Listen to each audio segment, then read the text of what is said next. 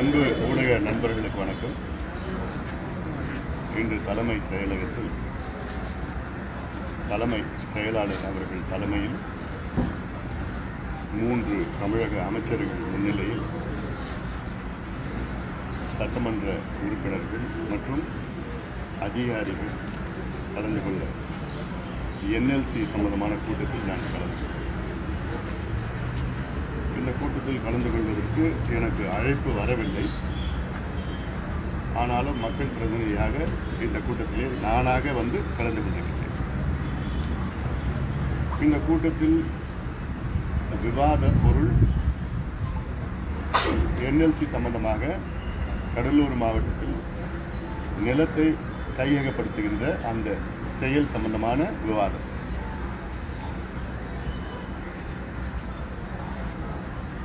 இதில் அதிகாரிகள் என்ன செய்து கொண்டிருக்கிறார் என்று தொடக்கத்திலே சொன்னார்கள். பிறகு ஒரு சில கருத்துக்களை சொன்னார்கள். எங்களுடைய கருத்தை நான் பதிவு செய்து வந்திருக்கின்றேன்.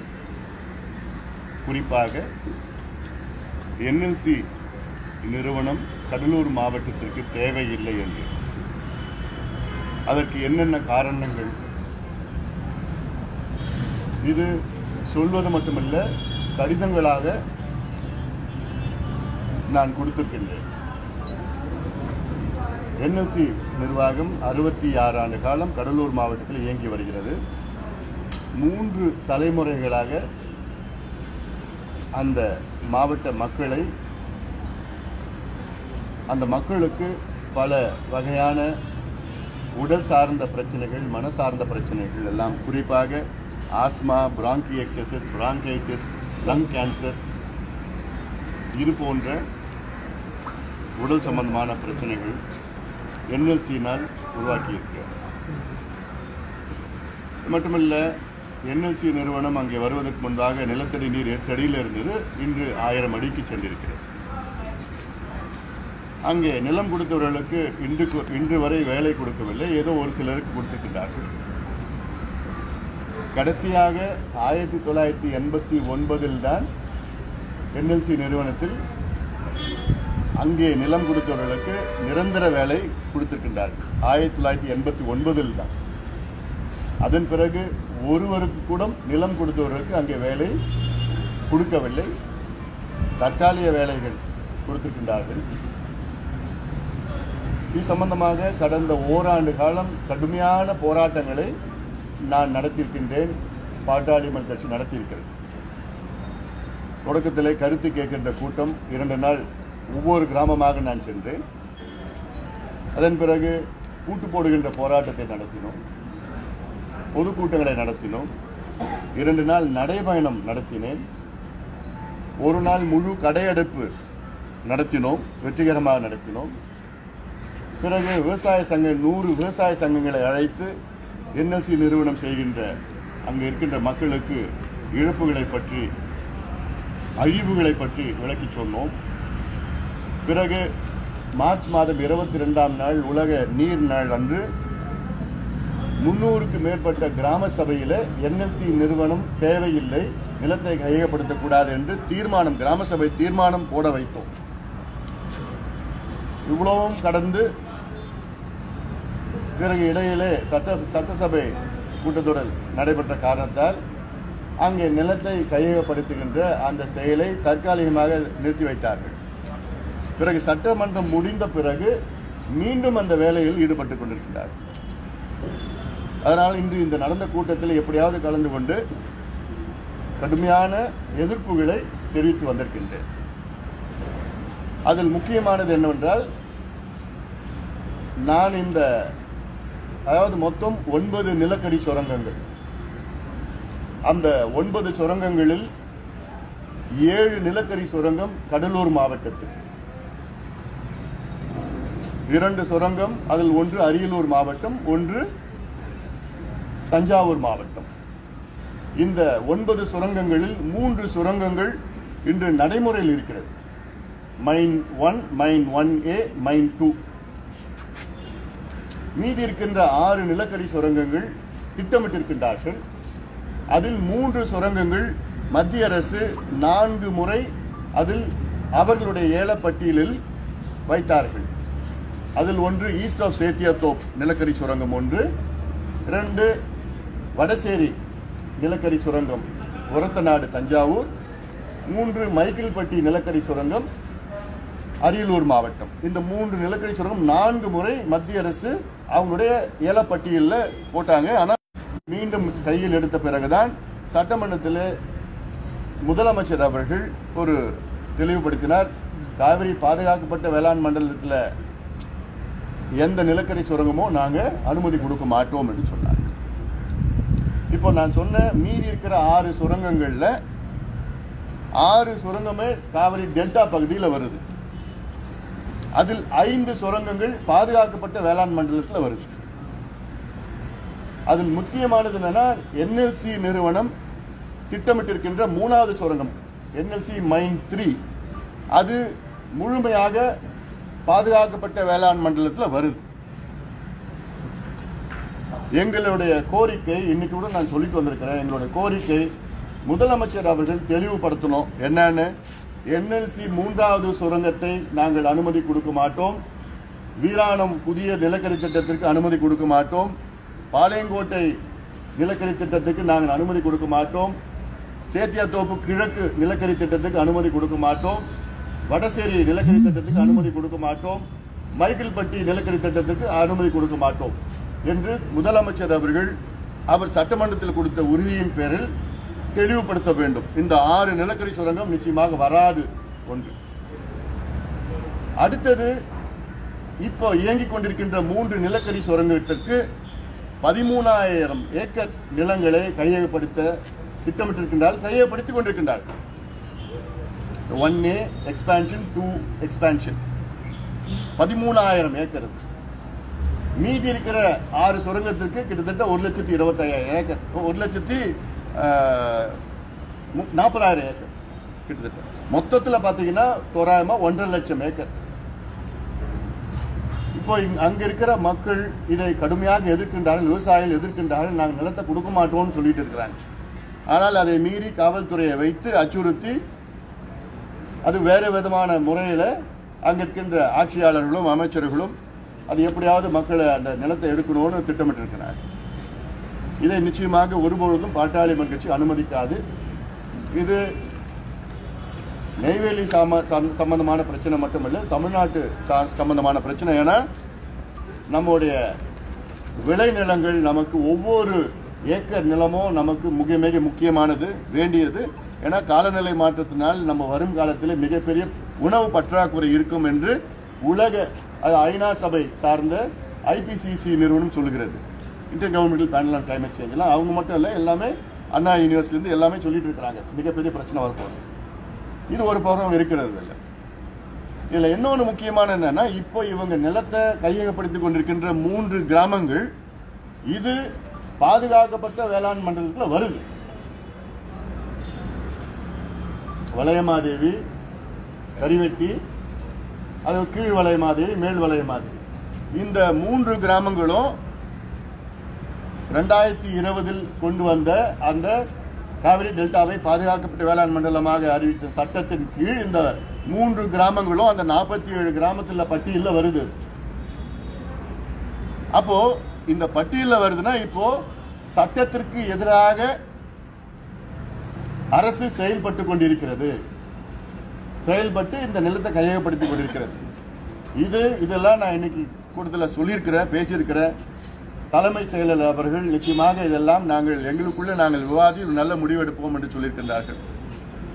அது மட்டுமல்ல, கடந்த 66 ஆண்டு காலம் இயங்கிக் கொண்டிருக்கின்ற NLC நிறுவனத்திற்கு அதாவது social impact assessment, water impact assessment, environmental impact assessment, agricultural impact assessment, health impact assessment, இந்த 5 அசஸ்மெண்ட்டும் சென்னையில் உள்ள மெட்ராஸ் IIT நிறுவனம் 3 மாதத்திற்குள்ள அவங்க போய் ஒரு ஆய்வு நடத்தி அங்க இருக்கிற மக்கள், அங்க இருக்கிற மாவட்டத்தில் எந்த அளவுக்கு பாதிக்கப்பட்டிருக்கின்றெல்லாம் அது ஒரு கோரிக்கை வைத்திருக்கின்றேன். சீஃப் செக்ரட்டரி நிச்சயமாக அதை நான் கருத்தில் எடுத்துக்கொள்வோம் என்று சொல்லியிருக்கின்றார்கள். செய்வோம் சொல்லல, கருத்தில் எடுத்துக்கொள்வோம் என்று சொல்லியிருக்கின்றார்கள். இது எங்களுடைய கோரிக்கை. அங்கே நிலத்தை கையகப்படுத்துவதை நிறுத்த வேண்டும் ஒன்று. இரண்டாவது, இந்த 6 புதிய நிலக்கரி திட்டங்கள் அது வராது என்று உறுதி வேண்டும். மூன்றாவது, இந்த மெட்ராஸ் ஐஐடி மெட்ராஸில் அவங்க மூலமா இந்த சர்வே எல்லாம் பண்ணி ஒரு அசஸ்மெண்ட் எல்லாமே அதை செயல்படுத்தணும்னு அது எங்களுடைய கோரிக்கையாக இருக்கிறது. இதில் தொடர்ந்து அங்கே இருக்கின்ற, அதாவது சில பேர் என்னன்னா, சில கட்சியை சார்ந்தவர்கள் இது அங்கே நிலத்துக்கு நல்ல விலை கொடுத்தா பரவாயில்ல அப்படிலாம் சொல்லிட்டு இருக்கிற சூழல்ல எங்களுக்கு அதெல்லாம் உடந்த கிடையாது. எங்களுடைய நோக்கமே அந்த மண்ணையும் மக்களையும் பாதுகாப்பது தான் எங்களுக்கு நோக்கம். அதுல சில கட்சியை சார்ந்தவங்க சிஎஸ்ஆர் ஃபண்டு பத்தி எல்லாம் பேசிட்டு இருக்காங்க. அது எங்களுக்கு எல்லாம் கவலை கிடையாது. இல்லை, இவ்வளவு மக்களையும் மண்ணையும் அழிச்சுக்கிட்டு நீங்க பண்ணி அதுல நாடாளுமன்றத்தில் என்ன சொல்லியிருக்கிறாங்கன்னா, கடந்த ஆண்டு 2025க்குள் நேஷனல் மானிட்டைசிங் பைப்லைன் ஸ்கீம் மூலமாக அது சில இந்தியாவில் உள்ள சில அரசு நிறுவனங்களை நாங்கள் விற்க திட்டமிட்டிருக்கின்றோம் என்று சொல்லியிருக்கின்றார்கள். அது பணமாக்குதல், மானிட்டைசிங். அந்த பட்டியலில் NLC இந்தியா வருது. அப்ப இப்படி இருக்கிற சூழல்ல எதுக்கு தமிழக அரசு NLCக்கு உடந்தையா இருந்து அவங்களுக்கு இதெல்லாம் நிலத்தை கையகப்படுத்து அவங்க ரொம்ப துடிச்சிட்டு இருக்கிற சூழல். இது ஒண்ணு. ரெண்டாவது பாத்தீங்கன்னா, தமிழ்நாட்டில் இன்னைக்கு மின் உற்பத்தி பாத்தீங்கன்னா 35,000 மெகாவாட். நான் சொல்றது அரசு தனியார் சேர்த்து சொல்றேன். அதுல தேவை எவ்வளவுன்னா 18,000 மெகாவாட். அதாவது பீக்ல தேவை. சாதாரண நாளில் 15,000 16,000 மெகாவாட் தேவை. பீக்ல இப்ப கோடை காலத்துல இப்ப 18,000 மெகாவாட் தேவைப்படும். உற்பத்தி 35,000, அதாவது 2 மடங்கு அதிகமா இருக்கு. இதுல NLC கொடுக்கின்ற அந்த அது பொல்யூட்டட் கரண்ட் நமக்கு தேவையே கிடையாது. அந்த காலத்துல 66 ஆண்டு காலத்துக்கு முன்பு NLC தேவைப்பட்டது. இப்ப NLC has outlived its utility. தேவையில்லை. உலகம் முழுவதும் இது போன்ற நிலக்கரி சுரங்கங்களை மூடுறாங்க. நிலக்கரி சார்ந்த அனல் மின் நிலையங்களை மூடிட்டு இருக்கிறாங்க. ஏன்னா காலநிலை மாற்றம், பருவநிலை மாற்றம் தாக்கம் சாதாரணது கிடையாது. மிக மோசமா போயிட்டு இருக்குது. மிக மோசமான விளைவுகள் நம்ம தினம் பார்த்துட்டு. இப்ப சித்திரை மாசத்துல மழை பெய்யற மாதமா இது. ஆனா மழை பெஞ்சிட்டு இருக்கு. கிட்டத்தட்ட இன்னும் 5 நாள் மழை பெய்யும்னு சொல்றாங்க. இப்ப பருவ காலம் மாதிரி மாறிடுச்சு. இப்போ சித்திரை மாதம் அந்த அளவுக்கு மாறிட்டு வருது. காலநிலை பருவநிலை மாற்றம் வந்துடுது. அப்போ இதுல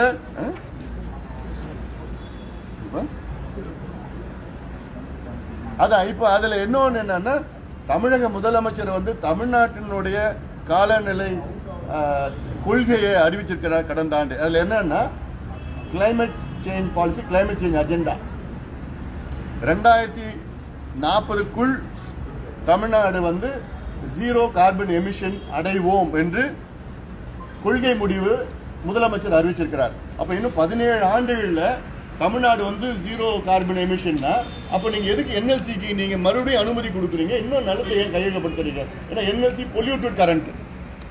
66 வருஷமா NLC carbon di oxide, sulphide di oxide, carbon monoxide, nitrous oxide இதெல்லாம் எரிச்சு அங்க இருக்கிற மக்கள் எரிச்சு சுத்தமா குளோபல் வார்மிங்க்கு உடந்தையா இருக்கு NLC. அப்போ நீங்க எப்படி அச்சீவ் பண்ணீங்க? உங்க இலக்கு எப்படி அச்சீவ் பண்ணுவீங்க? அடுத்து 2030க்குள் இன்னும் 7 ஆண்டுகள்ல தமிழ்நாடு பாத்தீங்கன்னா 50 விழுக்காடு மின்சாரம் ரினியூவபிள் எனர்ஜி அதுல நாங்க தயார் பண்ணுவோம் சொல்லியிருக்கிறாங்க. அது மட்டும் இல்ல, அடுத்த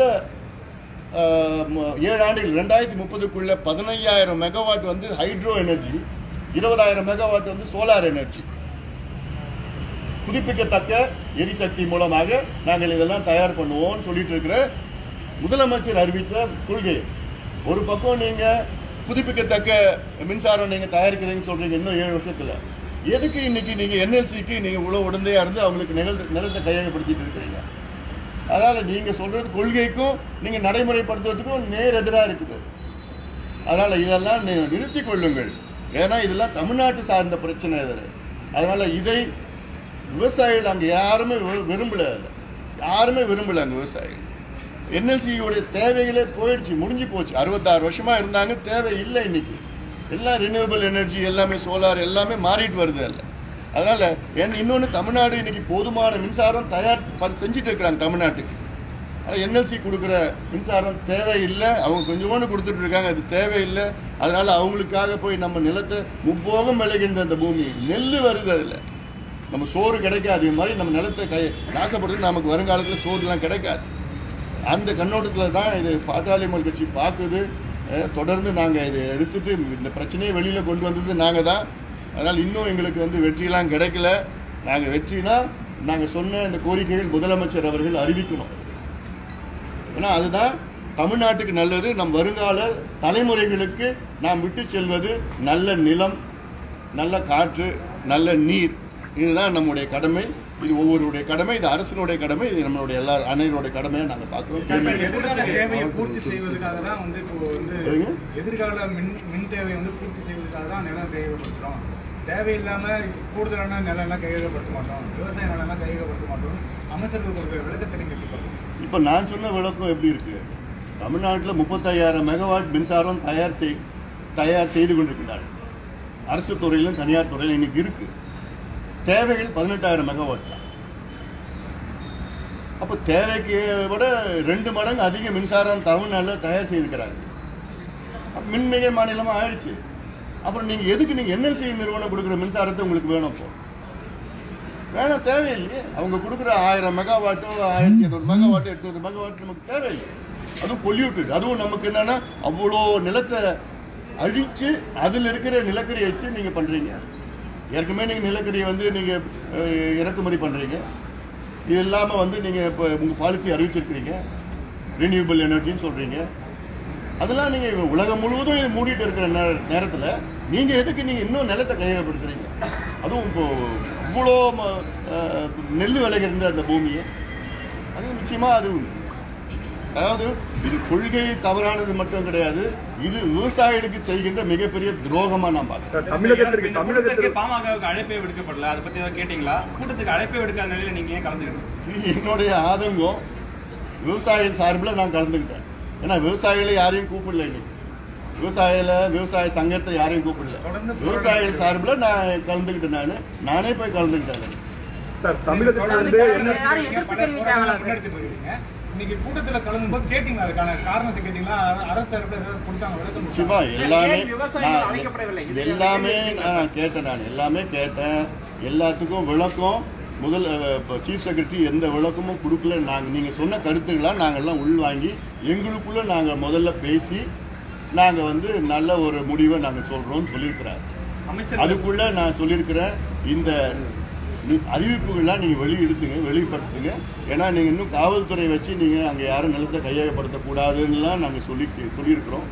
அதனால அதுக்கு இன்னும் ஒரு முடிவு, சரியான முடிவு வரல. அப்படி அடுத்தது நடந்ததுன்னா நிச்சயமா நாங்களே களத்துல இறங்கி பெரிய அளவில் போராட்டம். தமிழகத்தில் அந்த மண்ணை சேர்ந்தவங்க தான், கடலூர் மாவட்டத்தை சேர்ந்தவங்க தான் அமைச்சர்கள் 2 பேர், எம்ஆர்கே பன்னீர்செல்வம் மற்றும் அவங்களுடைய ஸ்டாண்ட் இதுல என்னவா இருக்கு? இப்போ 2 அமைச்சர்கள் தான் அதிகமா இவங்களுக்கு எப்படியாவது நிலத்தை கையகப்படுத்தணும் இருக்கிறாங்க. இப்ப நான் இவ்வளவு நாளா இப்ப சொல்றது இவ்வளவுதான். அதுவும் அங்க இருக்கிற அதிகாரிகளும் 2 பேரும் தானே இப்போ அமைச்சர்களும் சரி அதிகாரிகளும் சரி. அங்கே கலெக்டர் தான் ரொம்ப மோசமா பண்ணிட்டு இருக்காரு. கலெக்டர் மாதிரி நடந்துக்கல. எங்க டிஸ்ட்ரிக்ட்னா என்னங்க, அவர் தமிழ்நாடு சார்ந்தவர் தானேங்க. தமிழ்நாடு சார்ந்தவர் தானே அவரு. அதனால எந்த டிஸ்ட்ரிக்ட் சேர்ந்தானே என்ன, விவசாய நிலத்தை அழிச்சுக்கிட்டு ஏதாவது நீங்க கொண்டு வருவீங்களா? சார், தமிழகத்தில் NLC நிறுவனம் தேவையில்லை என்ற உங்களுடைய கருத்து ஏற்கப்படும் நினைக்கிறீங்களா? அவங்களுடைய பார்வை எப்படி இருக்கு சொல்ல போகும்? நிச்சயமாக ஏற்கப்பட வேண்டும். அந்த அளவுக்கு எங்களுடைய வாதத்தை நாங்கள் வைத்திருக்கின்றோம். ஏன்னா எங்களுடைய வாதம் பல வகையான வாதங்களை பல சூழல்களில், அதாவது விவசாயிகள் எங்களுடைய வாதத்தை வச்சிருக்கிறோம், பொதுமக்கள் கிட்ட நாங்கள் வச்சிருக்கிறோம், அரசியல் கட்சி தலைவர்கிட்ட வச்சிருக்கிறோம், இப்போ அதிகாரிகிட்ட வச்சிருக்கிறோம். அதாவது எங்களுடைய வாதங்கள் எங்கெங்கே வைக்கணுமோ எல்லாமே நாங்கள் எங்களுடைய வேலைகள் நாங்கள் செஞ்சுட்டு வரோம். நாங்கள் அதனால் அழுத்தம் கொடுத்துட்டு வரோம். இதெல்லாம் ஒரு வகையான அழுத்தங்கள் தான். சார், இப்போ முதற்கட்டமாக இந்த 81 ஏக்கர் இப்போ எடுக்க போகிறாங்க, இப்போ எடுத்துட்டு இருக்காங்க. அதை தடுப்பதற்கு மீண்டும் ஒரு வலுவான போராட்டத்தை நிச்சயமா நடத்துவோம். நாங்கள் நிச்சயமா நடத்துவோம். ஒரு சென்ட் கூட எடுக்கக்கூடாது. அதான் எங்களுடைய கோரிக்கை. சார், இன்னொரு முறை ஆலோசனை கூப்பிட்டுருக்காங்களா? அது தெரியல. அடுத்தது இது பேசி கலந்து பேசி அதை ஒரு முடிவு சொல்லுவோம்னு சொல்லியிருக்காங்க. அந்த முடிவு சொல்லணும். அதுக்கப்புறம் நிலம் கையகப்படுத்து தொடர்பா அரசு இரட்டை நிலைப்பாட்டில் இருக்குதுன்னு நினைக்கிறீங்களா? ஆமாங்க, இதுல என்ன சந்தேகங்க? இதுதான் நாங்கள் அப்பத்துலேருந்து சொல்லிட்டு வரோம். நாங்கள் இதுல இன்னொன்னு வந்து வேளாண் துறை அமைச்சர் இருக்கிறாரு, அவர் வேளாண் துறையை பாதுகாக்கணும். அவர் மாவட்டத்தை சார்ந்து அது மண்ணு அது. அதனால இது நிச்சயமாக இது ஒரு பக்கம் நீங்க வேளாண் பட்ஜெட்டை போடுறீங்க, இன்னொரு பக்கம் நீங்க வேளாண் நிலங்களை நீங்க கையகப்படுத்துறீங்க. ஒரு பக்கம் நீங்க வந்து 0 கார்பன் எமிஷன் சொல்றீங்க, 2040 0 கார்பன் எமிஷன் சொல்றீங்க. இன்னொரு பக்கம் நீங்க NLC நீங்க ஊக்குவிக்கிறீங்க. ஒரு பக்கம் நீங்க 2030க்குள்ள நாங்க தமிழ்நாட்டில் உள்ள 50 விழுக்காடு மின்சாரம் வந்து புதுப்பிக்கத்தக்க மின்சாரம் எரிசக்தி மூலமா நாங்க தயார் பண்ணோம்னு சொல்றீங்க. இன்னொரு பக்கம் நீங்க பார்த்தீங்கன்னா NLC நீங்க நிலத்தை கையகப்படுத்தி அவங்க நீங்க எரிச்சு ஏதாவது பண்ணுங்கன்னு சொல்றீங்க. சார் நீங்க வந்து நிலத்தை கையகப்படுத்தக்கூடாதுன்னு சொல்றீங்க. ஒரு பக்கம் வந்து நிலத்தை கையகப்படுத்தும் போது இழப்பீடு தரணும், நிரந்தர வேலை தரணும்னு சொல்றாங்க. இப்போ நீங்க ரெண்டு பக்கம் பேசுறது அவங்க வந்து குழப்பத்தை ஏற்படுத்தாதா? ஏன்னா நீங்க ஒரு தாட் சொல்றீங்க, உன்னர் கட்சி தலைவர் ஒரு தாட் சொல்றாங்க. நான் வந்து ரொம்ப தெளிவா இருக்கிறேங்க. விவசாயிகளோட எண்ணம் நான் வந்து விவசாய பக்கம், சுற்றுச்சூழல் பக்கம், தமிழ்நாடு பக்கம். எங்களுக்கு அந்த இழப்பீடோ அந்த வேலைகளோ அந்த வேலை கொடுக்கறது என்ன கொடுக்க போறாங்க? AMC கான்ட்ராக்ட் வேலை, கூலி வேலை. நான் இன்னைக்கு நில முதலாளிங்க. நான் என் நிலத்துல இன்னைக்கு 10 லட்சம் ரூபாய் ஒரு ஏக்கருக்கு எனக்கு வரும். இன்னைக்கு இந்த நிலத்தை நான் NLC கொடுத்துட்டு நாளைக்கு அவங்ககிட்ட கை நீட்டிட்டு கூலி வேலை செய்யறதுக்கு எனக்கு இருக்கிறேன். நான் அதுவும் வந்து சொசைட்டி இன்கோர்ஸ் கூட கிடையாது, கூலி வேலை. AMC ஏதோ ஒரு கம்பெனி நடத்துவாங்களா, அந்த கம்பெனிக்கு போய் கூலி வேலை ஒரு 100 ரூபாய் 200 ரூபாய் 300 ரூபாய் கூலி வேலை நிற்கணும். நான்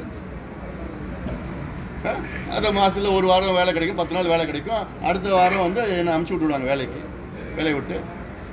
இந்த நிலை தேவையில்லை. அது இன்னொன்று வந்து இது நிலம் உரிமையாளருக்கு தான் இப்ப இழப்பீடு. நிலம் உரிமையாளர் வந்து வெறும் 10 விழுக்காடு தான். 90 விழுக்காடு அந்த சார்ந்த கூலி தொழிலாளர்கள். அவங்களுக்கு எந்த நிலைன்னு தெரியலையே. அது கேள்வி கேட்ட யாரும் அமைதியா இருக்கிறாங்க. அவங்களுக்கு என்ன இழப்பீடு என்னன்னு கேட்டா ஒன்னும் தெரியல. அவங்களுக்கு எதிர்காலம் என்னன்னா எதிர்காலம் இல்ல. ஸ்டெர்லைட் அளவுக்கு இதுக்கு முன் வந்து போராட வேண்டிய சூழல் இருக்கா? மக்கள் ஏன் அந்த அளவுக்கு முன்னெடுக்க மாட்டாங்க? அதுதான் எனக்கு ஒன்றும் புரியலைங்க. ஏன்னா அதான் இப்ப என்னன்னா இது மேபி தஞ்சாவூர்ல இந்த பிரச்சனை இருந்தா போராடிட்டு இருப்பாங்க நினைக்கிறேன். பாவம் இது கடலூர்ல இருக்கிறதுனால இன்னும் வரலன்னு. அதுதான் நீங்க சொல்லணும். நான் திருப்பி கேட்டுட்டு இருக்கேன். இவ்வளோ காலமா நான் 1 வருஷமா நான் கத்திக்கிட்டு இருக்கிறேன். கடலூர்ல பிரச்சனை யாருமே குரல் கொடுக்கல. அப்புறம் இடையில வந்து தஞ்சாவூர்ல நிலம் எடுக்க போறாங்கன்னு சொன்ன உடனே எல்லாத்துக்கும் கோவம் வந்துடுச்சு. எல்லா கட்சிக்கும் கோவம் வந்துடுச்சு, எல்லா விவசாய சங்கங்களும் கோவம் வந்துடுச்சு. உடனே அன்னைக்கே சட்டமன்றத்தில் வந்து அறிவிக்கிறாங்க. 1 வருஷமா நானும் தஞ்சாவூர் கடலூர்ல இதே நிலம் தான் கடலூர்ல இருக்கு, தஞ்சாவூர்ல இருக்க நிலம் தான் கடலூர்ல இருக்கு. அதே நிலம் தான், அதே விவசாயம் தான், அதே விவசாயிகள் தான் இருக்கு. சார் கிட்டத்தட்ட 2 மணி நேரம் கூட்டம் நடந்திருக்கு. அமைச்சர்கள் எந்த பதிலுமே சொல்ல. நீங்க சொல்றது ஆச்சரியமா இருக்கு. ஏன் அப்படின்னா நீங்க திடீர்னு கூட்டத்துக்கு வந்ததுனால அவங்க ஆல்ரெடி ஒரு அஜெண்டாவோட இருந்தாங்க. நீங்க வந்ததுனால பதில் சொல்லாம இந்த கூட்டமே கொஞ்சம் தாமதமாக தான் நடக்கும், தாமதமாக தொடங்கும். அந்த பகுதியுடைய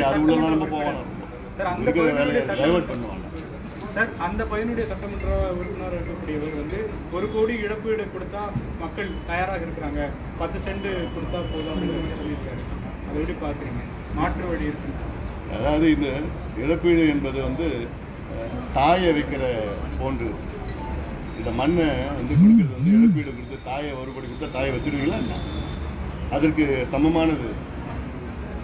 நாளைக்கு இந்த மண்ணை வித்துட்டு அதுக்கப்புறம் சோறுக்கு எங்க போவீங்க? நான் வந்து அங்க அந்த மக்கள் மட்டும் சொல்லல, நம்மளும் சேர்த்து தான் சொல்லிட்டு இருக்கேன். நான் சென்னை வாசிகளுக்கு தான் சொல்றேன். நான் சோறு கிடைக்காது. இன்னைக்கு வந்து மண்ணை அழிச்சுக்கிட்டு நாங்கள் மின்சாரம் தயாரிக்கிறோம் அழிச்சுட்டு போட்டீங்கன்னா நாளைக்கு சோறு கிடைக்க போறது. வருங்கால தலைமுறைகளுக்கு நம்ம விட்டு செல்வது நல்ல மண்ணையும் நீரும் நல்ல ஒரு நிலமும் விட்டு போகணும். அதுதான் நம்மளுடைய கடமை. இதெல்லாம் நமக்கு இயற்கை கொடுத்த வரங்கள். இந்த வரங்களை நம்ம பாதுகாக்கணும். அதனால இந்த இவ்வளவு கொடுத்தாங்க, இவ்வளவு கொடுக்குறாங்க, இழப்பீடு கொடுத்துட்டா ஒன்றும் கிடையாது. அதுவும் இல்லாமல் இப்போ இழப்பீடு என்ன பண்ணிட்டு இருக்காங்க? எவ்வளவு நாள்ல செலவு பண்ணிடுவாங்க? 6 மாசம். எவ்வளவு கொடுத்தாலும் 6 மாசம். அந்த இழப்பீட்டுல 90 விழுக்காடு எங்க போவோம்? முருகன் பெருமாள் துறைக்கு போயிடும். யார் துறை? முருகன் பெருமாள் துறை, செந்தில் பாலாஜி துறைக்கு போயிடும். இன்னொன்னு 1956 தான் NLC வந்து தொடங்கினாங்க. அப்போ வந்து 37,500 ஏக்கர் நிலத்தை கையகப்படுத்தினாங்க.